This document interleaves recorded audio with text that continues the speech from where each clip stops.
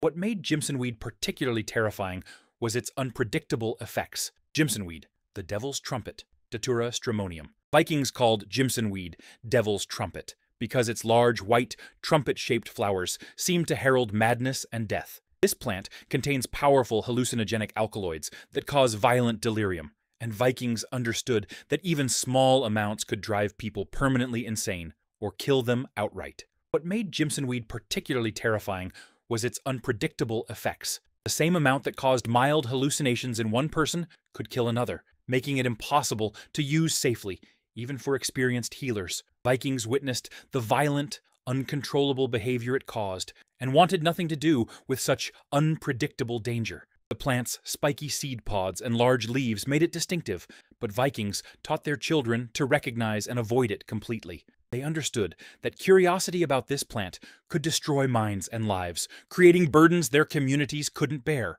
They understood that true beauty came from plants that enhanced life rather than threatened sanity. Modern gardeners can create stunning white flower displays with safe alternatives like moonflowers, white petunias, or angel's trumpet varieties bred for safety. These provide dramatic blooms without the risk of accidental poisoning or psychological damage.